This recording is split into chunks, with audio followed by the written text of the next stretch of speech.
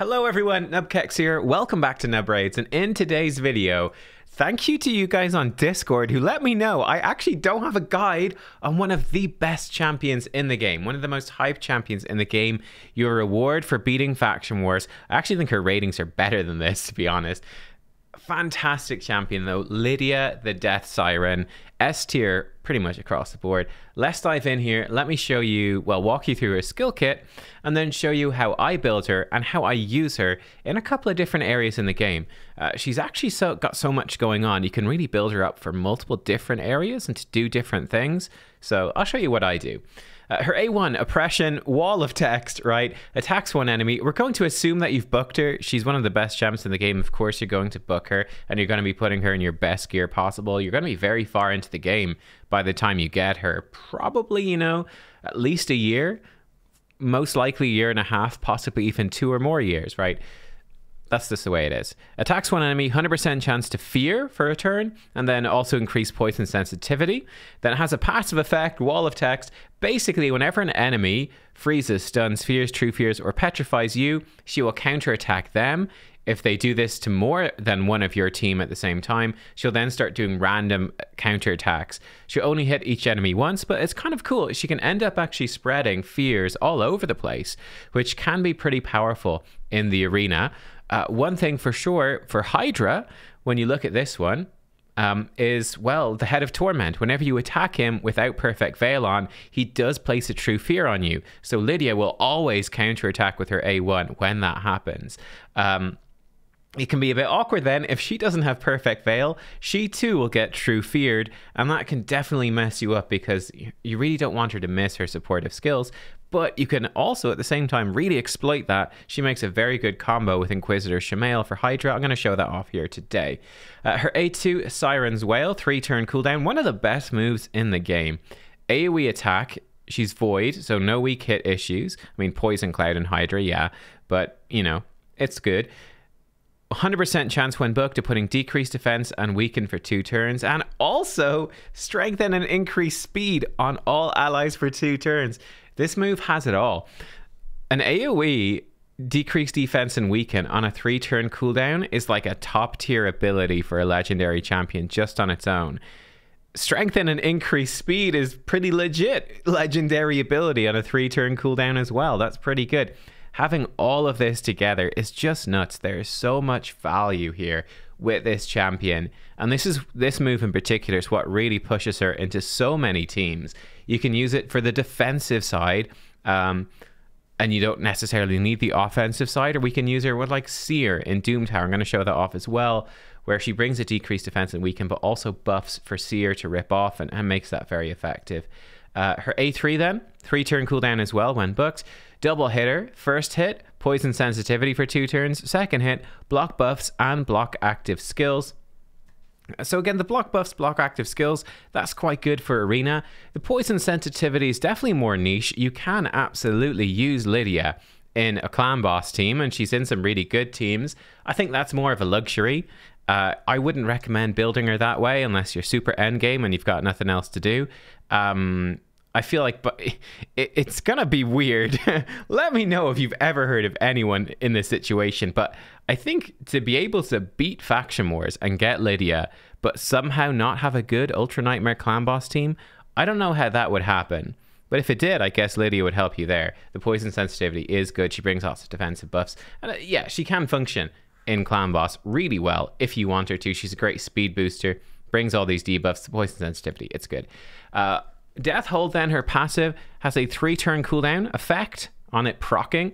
7-turn cooldown on it proccing. Derp, derp, derp. This is very powerful, particularly in arena. It's also useful for Doom Tower as well.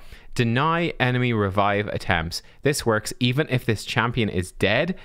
And this skill also ignores block revive as well when she revives people.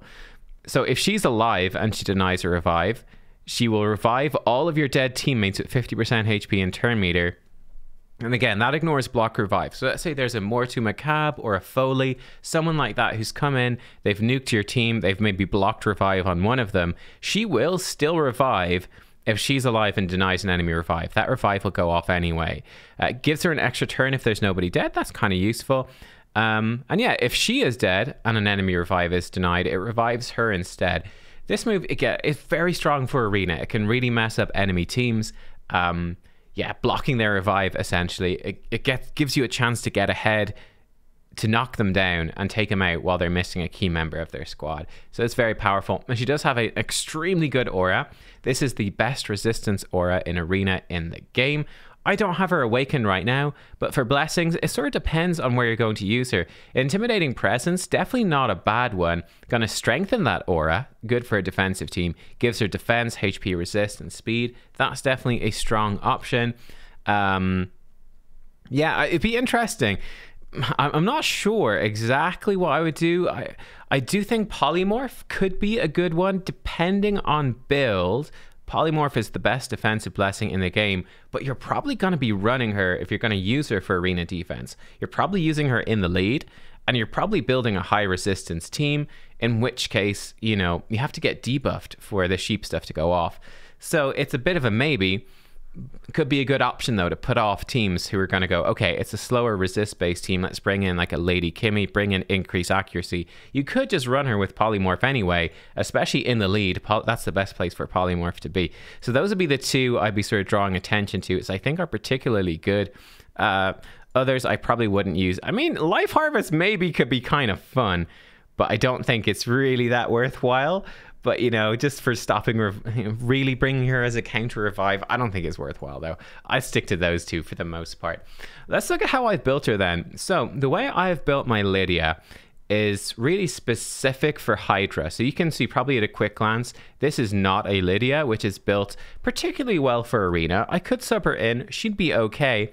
But in, you know, main part, we're missing reaction accessories. So if we used her in a go second team, she's just gonna die, right? What I've done though, I've built her for Hydra. So if we look at her total stats, this is what we've got: 63,000 health, 3,000 defense, 266 speed. I actually have her with a good chunk of crit rate, though I don't have any crit damage, 490 resistance, and about 381 accuracy. The key stats here, she's actually plenty tanky enough that this is really good, even for Nightmare Hydra. She's totally good like this, because with the resistance as well, she's not going to get debuffed. She's just not going to die. She's certainly not going to be the first of your team to die anyway. If Lydia goes down, your whole team is probably going to be dead with these stats. So I actually gave her some crit rate to just squeeze a bit of extra damage out. The key things then, pretty much all of these are key things. Building up to 500 resistance, that's Mischief tank level for Nightmare Hydra. It's perhaps a little bit overkill because she's not the Mischief tank, but it's just going to make you super safe. She's never going to have her buffs stolen. She's never going to be targeted, so it's something to consider. About 400 accuracy is really the target for, again, Nightmare Hydra. I'm a little bit low there. We'd like to have it a little bit higher. She's going to have a small chance for failure, but it shouldn't be too big of a deal. And like I said, plenty tanky, and I do like her to be this nice high speed for Doom Tower waves and, again, for Hydra. So I'll be aiming for stats somewhat like this. You can, you know, drop off some of the health and defense, be a little bit squishier, but it's something to look at. If you're building her for Arena, it depends, right? It depends what you want her to do. If you're bringing her in just for her passive and her aura and the defensive buffs in certain teams, you might really build her with just really high resistance, decent speed and tankiness, and reaction accessories. You could even, you know, drop the accuracy a good bit. It will depend. I think that's one of the problems, right? If you're going to bring her into Arena, the decreased defense weaken, it's not in most teams going to be that super useful, because really for endgame Arena teams, which is what you're going to be facing with, you know, by the time you get Lydia, they're going to have block buffs or block debuffs. They're going to have cleansers. They're going to have stuff like that. High resistance champions. It's going to be hard to land these debuffs. If you don't have a buff stripper, I'd say in like a speed team, something like that, Madame Ceres would be her main competitor here for decreased defense, but she's going to do the buff strip. So for an offensive based team, I think having buff strip and decreased defense is going to be more valuable than Lydia. You get decreased defense and weaken, but if they've got stone skin, it's not going to help all that. So not a huge fan of her for a speed team. And also this is an attack so it will wake up enemies if you're with a Kymar and you sleep. Stuff to consider. Anyway, this is for my Hydra masteries. This is what I like to run. So we do run down into War Master. It's going to give her a good chunk, pretty good chunk of extra damage. You could skip that if you really wanted to. It's not going to help her in the arena, and you could send her down the defensive tree, maybe grab Unshakable, something like that. That's a viable option as well. I like her to have War Master, but it's up to you. And then we're setting her down the support tree. And it get quite interesting here. I'm actually probably going to redo her masteries if I can glyph up her accuracy a little bit more, get her up to 400. I want to ditch Swarm Smiter and actually take Rapid Response instead. I think that is the ideal, where she's going to get lots of turn meter from buffs. She's going to get turn meter when her debuffs expire. Bonus accuracy here. More accuracy with no skills on cooldown. In fact, she probably, you know what? Let's actually reset it right now. So this should be better here. If we do like this, oh, don't grab that. Grab this so we can come across to Rapid Response. We're going to grab this right here. Lore of Steel and then Cycle of Magic. The reason being we want to extend her buffs, extend the increased speed and strength in. We want to extend her debuffs as well. Perfect. That looks great. And then we can come across here. I'm going to stick the same way. We're going to grab the crit rate. We're going to grab some crit damage. Here you could go either way. You could totally get her Life Drinker, or you could get her more damage to targets at low HP. I'm just going to get her more damage to targets at low HP, because she's not going to use the Life Drinker all that much. And we're going to grab War Master. I think that looks quite good. So there we go. A bit more turn meter. I figure, you know, she's going to have the bonus accuracy most of the time. I think it's good. We'll glyph up the rest as well, just to double check. But yeah, there's the gist. So you can see, let me see, do we even have room for glyphs? A bit right there. We're looking for pieces with speed, accuracy, and resistance, really is what we're looking for. Here we go, speed, resistance. You can see there's more room to glyph for speed.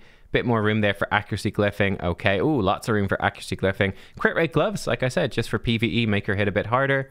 Resistance chest plate and speed boots. And then we have her with a defense ring, HP neck. It really depends what pieces of gear you have in these sets, how they roll. Again, with the neck, looking for resistance accuracy. With the ring, looking for defense, HP. It's not a great ring, actually. We could improve it. Resistance banner here with lots of speed and some defensive stats. You get the gist. If you're running her just for dungeons, you can also build her differently too. You can build her to nuke. You can just build her high crit rate, crit damage, and attack. And then so long as she's faster than your nukers, that can work really well. And she probably only needs about 220 accuracy for dungeons. She does hit pretty hard, so you can totally build her that way. It's just not going to be useful really anywhere else. But some people do. I don't like it. So let's take a look at her. Let's see what she can do. Warrior Circle Pack. Oh, that's like a... Oh, that's kind of fun. It's a different one. A personal builder one. Yeah, it's pretty bad though. Go away. I don't think that's great. Anyway, let's dive in. Doom Tower. Let's see some gameplay. So, and a typical, I'm going to go a bit further back because I don't have my Seer built super well. She's not good enough for the higher waves, but this is the sort of team, and this is exactly where you're going to be using Lydia. So the concept here is, we're going to go in, I can even show you the presets. We're going to have Under Priest Brogni, who's going to give us block debuffs, increase attack and shield. That's 3 buffs for Seer to rip off, and he gives us a useful aura. Duchess is much better, but I don't have a Duchess. She's got a better aura for this. He's just going to do that on the waves. Lydia is going to come in. She is going to be decreased defense and weaken on the enemies, make them take more damage, and again, 2 more buffs for Seer to rip off. In this situation, if you're building her just for this sort of team, a shield set's probably the best, right? You want one shield set if you can. I used to have it on Brogni. I switched him into Bolster, you know, for PvP, for Arena. It is how it is.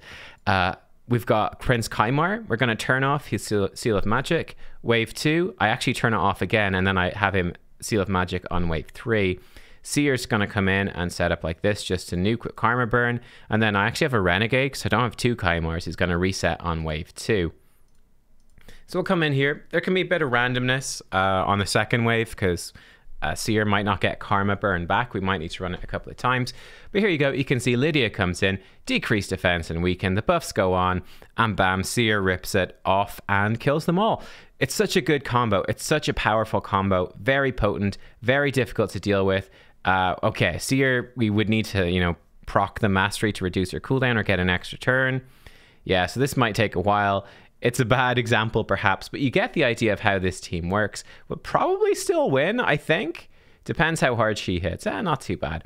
think we'll probably still manage to do it so long as Seer doesn't die. A little bit awkward now because the buffs are going to fall off. Strip it off. We mostly kill them. Bad example on this wave. We'll go again because she got frozen. A bit annoying. Let's run it again. Be right back.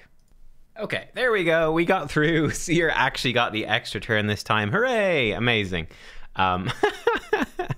It's one of those annoying things. This is where like a second Prince Kaimar is so good. You can totally do it Renegade though, but you just have that randomness. It's why I like to put the Renegade on the second wave reset, so that it basically like we can just deal with the randomness on wave 2, and then we get to wave 3 and it's super smooth because it's the Kaimar reset. So, you know, just these budget things for people that have Seer, Lydia, Kaimar, Brogni, but don't have a second Kaimar. You know, that poor budget situation. But anyway, we come through. Actually was our fastest run there, 27 turns.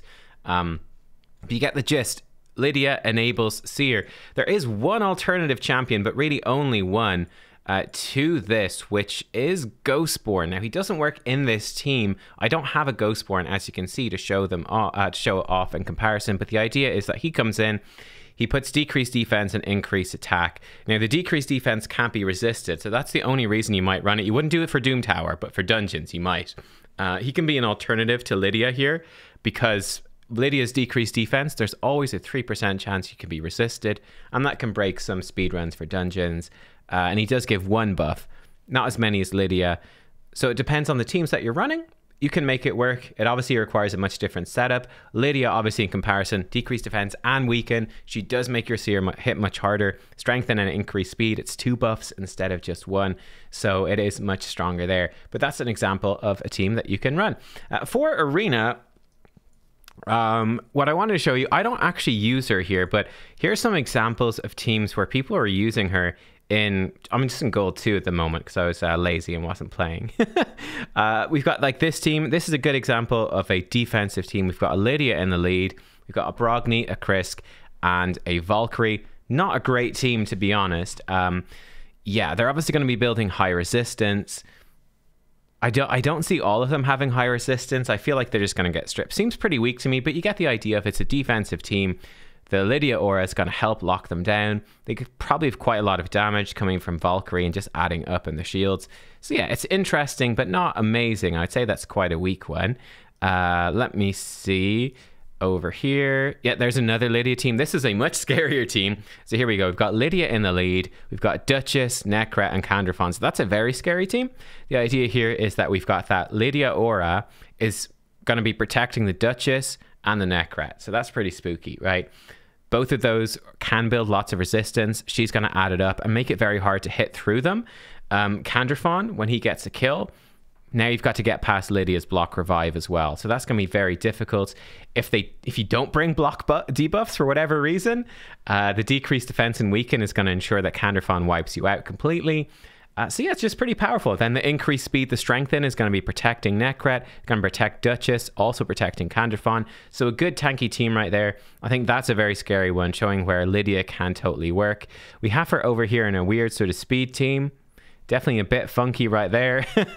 Not a huge fan of this, but I guess it's okay. The problem is, like, yeah, you'll come in, you'll debuff them, but it's not going to be speed shoot. Leorius is going to be chilling. So again, if they have like a cleanser, it's going to be a bit awkward. Leorius is not going to kill them. And then again, another sort of defensive team here with Lydia to Hanorak. Again, a bit of an awkward one. I don't see it being super good. So yeah, let's see. Any other examples? Like, I think the one with the Necrat was the best for a team. This one's actually pretty nice. So Lydia with an Uko, that's a kind of nasty combo. So once people start dying, the Lydia is going to start, you know, if they try to revive, that potentially can revive Uko, revive with block damage, throw it in with like a Mortu Macab, a tanky defensive specialist. Could be kind of spooky. Be good, again, with like a Withy or something in there as well. Could potentially be pretty tough. Interesting team right there. But yeah, you get the idea. She definitely is used. We can throw together a team and we can see how it works. So let's throw together a team and I'll be right back. Okay, so here we go. This is a pretty budget version of a team, I think, that we've put together.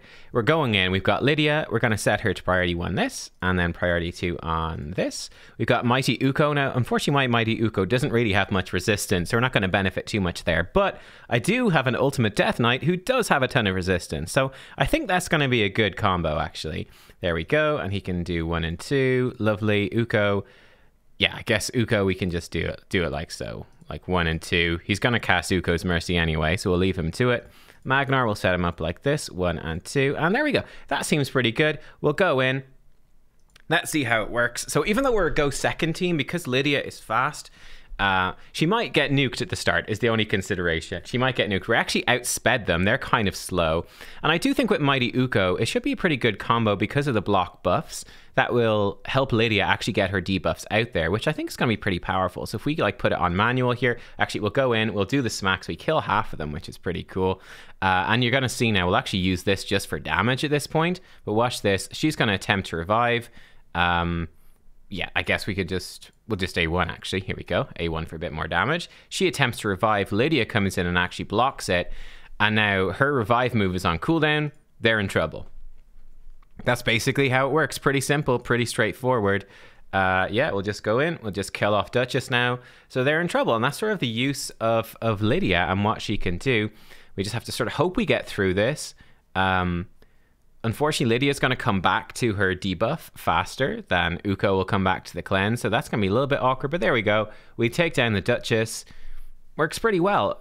In this situation, you're of course going to be better with Lydia. We'll see it against a different team. You're going to be better off building Lydia with a reaction. That's going to be good. You could even build her in Stone Skin if you wanted. That could work as well. Let me see here. None of these teams are very good. Let's refresh it and see if we can get a stronger one. This is going to be pretty nasty. We'll see if this one works. I don't know if it will or not. This is where the Stone Skin randomness comes in, right? Do we resist the Madame Strip is the question. Here we go. We need Uko to resist it. Uko didn't resist it. That's pretty bad. Luckily, Uko stole the block damage. We stripped off some of their buffs. This is where I suppose the Uko AI becomes a bit awkward, but we actually block damage for 2 turns. So it looks like we're still good. Uko's revived everyone hilariously with block damage as well. Uko being a troll. I love it. So he should have single target attacks. It goes on to our Ultimate Death Knight, who actually absorbs it with block damage. There we go in. We go in with a good hit. Now, if Arbiter tries to revive him, they're out of luck. I think they're going to die before they get a chance. But if she did, block revive, gives Lydia an extra turn, gives us a chance to come back in. It's also where Lydia with the reaction could be quite useful, because if Lydia is alive, obviously the block revive is stronger. It's definitely a lot stronger. So there we go. I thought that was a pretty nice showcase. That was pretty cool. I think these bomb champions would really mess us up with this team. Here's another Lydia. We can see Lydia versus Lydia. Who wins? Probably him in this scenario, because we don't have a block damage. That seems like probably a pretty bad one. We're running a Spirit Affinity Nuker against a Trunda. I think he'd win that one. We don't have reaction, but yeah, you get the gist. That's what she can do for you in the arena. Not a bad champion. She definitely has a place. I don't think she's super amazing. Like, she's not the best of the best. When you look at the top teams, you might see her in there sometimes, but she's not going to be in super often compared to these other champions that are going to be stronger. The issue sort of being it's difficult for her to get her debuffs out, basically. There is one, again, going in with the Uko. So it's kind of a nice combo right there. Uko being a recent fusion, so you could have them in combination. But you can see, and you can flick through these top teams yourself. I've hopefully given you a few different ideas for teams that you can use her in there in the arena. So yeah, she's definitely a potential option. Now, let's jump into Hydra. Let me jump over here, hit play. Oh, I forgot to show it to you. Always professional on the Nubbraid stream. So I've shown this team several times. I've shown several different teams with Lydia for Hydra. There's lots of things you can do. This is actually my nightmare run from this week. I actually forgot to do videos, or last week. I forgot to do videos on it, which was really stupid. And we've not quite used her to fullest potential right there. But basically what Lydia can do for you coming in here, I'm running her with Inquisitor Shamael. So you'll see whenever we do these AoE attacks, Inquisitor Shamael's going to be counterattacking, she's going to be counterattacking, and it's all just sort of going to blend together there she goes in. She's counterattacking again. And you can see just how much boosted turn meter we're going to be getting onto our lead position. Boost turn meter, boost turn meter, boost turn meter. He's going to kill himself. Actually kind of a benefit because of this block damage here. Though I might have forgotten and got him killed again when we revive him because this was on. With this team, we don't have block buffs. And this is Nightmare Hydra. As you guys know, I do consider block buffs to be probably the most important of debuffs. We kind of got away with it here. So it's definitely a bit messy. Maybe I restarted this run. We'll see. Yeah, he's killed himself again. I think we just went with it. Or did I restart this one? No, yeah, we just went with it. There we go. But Lydia, because she has block buffs, single target, she can come in and she can do the job. Now, there's going to be some problems with it. Like right here, it's a little bit of an issue because we'd love to get block buffs on Mischief for that extra layer of safety. It's just not possible. We don't have Hex. It's a single target attack. It will get redirected. But it's very good for her to put block buffs onto the Head of Suffering, right? He puts that reflect damage out. You could actually see right there, the reflect damage really messed us up. We're in for a pretty bad time. We don't really want that to happen. She can block it on him, which is very useful. The most useful, if we skip ahead, if we get, so Head of Wrath comes in, and this is where, there you go. You can actually see it right there. He comes in. We're going to switch it to manual. We're just going to make sure to put that single target block buffs, block buffs onto Head of Wrath, and that's very useful. The downside in this scenario, we'd love to block buff Suffering. We'd love to block buffs him. Does get a little bit awkward to get block buffs on everyone, like the Poison Cloud's going to block some stuff. I just always prioritize it on Head of Wrath. Try to keep it at 2 stacks just to be safe as much as possible. You really don't want him getting the reflect damage and the block debuffs. You don't want him getting increased attack. It's going to wipe you very quickly. Suffering is sort of priority number 2, and so on and so forth. I think right here, because we're running with Geomancer, we can put Burns on. So sort of working the two together, placing Burns, placing single target block buffs. It does mean that your Hydra run is going to be fairly manual intensive, but it can absolutely work. So there you go. I mean, we've got Krisk in here. Aside from the Krisk, we've got 4 epics. So it's a reasonably budget for like a Nightmare. It's reasonably budget. The Krisk is sort of the big one that's difficult to replace. But you can see we ran it through, ended the battle at 37 million because that's enough. I'm always nervous, right? I always go for 1 million more. So it's 36.6, I think. I always do 37. We actually did 38 by accident, just to be safe. If I pause it right there, you can see in terms of the damage, in terms of what people are doing, compared to the main damage dealers, they're doing 15 and 10 million effectively. Lydia, even with that crit rate, 2.7. It's not a ton of damage, but it's not nothing either. The War Master procs, it's okay. You know, it's not too bad. A chunk of that damage, a good chunk, is certainly going onto the Head of Torment. So there's definitely an argument to be made to not build her with any damage, to try keep Torment alive. No War Master, nothing like that. It's certainly something you can consider. But it's, you know, it works. It's not the worst thing in the world. So I'm pretty happy with that, to be honest. You can see Krisk with Brimstone is doing more. Godseeker, she's out damaging Godseeker. You know, it is what it is. That's Lydia. So yeah, she's really good. She's very strong. Let's actually take a quick gander. Did anyone else in the clan run Lydia in some of their higher keys? Yeah, here we go. Look at this, 132 million. It's an Acrizia team. Really nice team, actually. I love this. So what you got going on? Obviously, this is a much stronger team than what we showed. Inquisitor going in there with Lydia, so it's again that combo. You can see we've got the shield set here. That's really for Doom Tower waves, but it works just fine here. And it's Acrizia being super, 94 million. I mean, come on. And then Kriskin as well. Cardial. Yeah, we got Provokes from Cantra. That's just an insane team. Really like that. Lydia. Here's another Lydia. Very nice. So a Lydia team again. This is a good one. Another fairly budget one, I would say.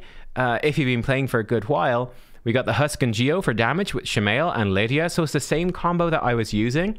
Then we've got a Taunting Set Nekmothar, giving us the lead, giving us the Provokes. And then Archbishop for the AoE block buffs. And healing the team as well. Lots of healing from him. So this is another really good combo too.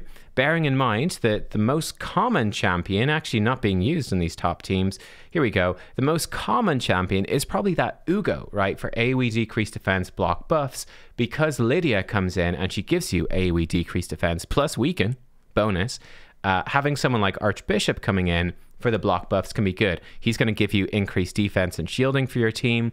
Lydia is going to be giving you strengthen for your team, so you can actually build a really tanky team. Yeah, very survivable team, very effective team with these champions. Obviously, the danger is that it's a bit gear intensive. You don't have a proper revive with this team. In fact, you've got no revive with this team. So if Nekmothar dies, which can definitely happen, you can be in trouble, right? If anyone dies, especially after being eaten by a Hydra head, they come out, they've got no defensive buffs, they get taken down. You can be in it for a tough time. They've got lots of increased speed. You got kind of redundancy there. So you're going to be well covered. Hopefully you can stay ahead. But yeah, definitely something to watch out for, but it can absolutely work. And the reason I said it was budget is that both Nekmo and Archbishop were guaranteed champions this year. So, you know, if you've been playing long enough to get Lydia and you were able to get those two champs guaranteed this year, you could definitely build this team and it's super effective. So there are some ideas and some of what she can do. Any more Lydias here? Doesn't look like it. You can see Ugo is sort of generally a bit more preferred because Ugo brings you the cleanse with the heal. Leech is very helpful and the block buffs AoE. But Lydia is a really good one to put in. Here's another Lydia. Again, super insane team. Very similar to the previous one. You know, Cardial, Krisk, Acrizia, and yeah, Kantra. That's nuts. That's a super good team. But you get the gist. She's very strong. Very, very strong. Great champion to consider. There's mine. We cancelled it early, but we certainly, I mean, just to be clear, this team would not go anywhere near as far as these other guys would have gone. 132 million is way beyond anything that I've done, of course. 94 million is, I think, just a little bit ahead of my record. It's actually very impressive. Maybe I'll build up that team myself. I actually use those champions for Brutal, though. Kind of funny. But there you go. Lydia, great champion. Yeah, hopefully that was clear. Hopefully that was clear. Bam. Nightmare, Hydra viable, Ultra Nightmare Clan Boss viable, viable for late game arena, Doom Tower clearing stuff out. I forgot to mention, it's the easiest way to kill Frost Spider as well. Block revive on the Frost Spider, super good. She's good for some Doom Tower bosses. Yeah, not super essential. I've run her for sure as an increased speed champion just to up the damage. I have run her on Magma Dragon. I don't think she's in my current... No, she is. Never mind. I'm lying to you. She is in my current team. This is my Magma Dragon team. I actually really like this team.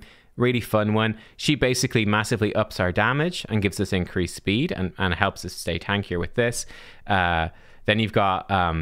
it's really funny. You got a really good chance to provoke with the Strengthen, right? With Eurost. So the Strengthen that Lydia puts out, he has Strengthen himself. Really good chance to just provoke the Magma Dragon, which is cool. And Krisk is going to extend it, so it makes it really consistent. And these guys kill it. So we do it in, what, 2 minutes 30? It's not the fastest, but hey, it's not too slow either. Lydia showing up in some of these other teams, so she's really good for these sorts of bosses. You wouldn't run her for Nether Spider. She triggered the AoEs. Maybe you could run her here. I don't know if anyone does. Yeah, there we go. Seedler, running her right there. So she is viable there as well for this boss. Not super common, but she's definitely in there. And you could probably run her. You could run her for this boss as well. Let me see. Yeah, there we go. Again, Chunk, he's running her here as well. So she's definitely viable for this boss too. Again, not super common, but she is someone that you can run. I say that's sort of the theme for a lot of these bosses is that she's not super essential, apart from, you know, Frost Spider is probably the most common. Magma Dragon, pretty common too. Yeah, there you go. Lots of info. That's Lydia. Thank you for watching. If you guys have any other tips, anything I've forgotten, let us know. I'll see you all next time. Bye-bye.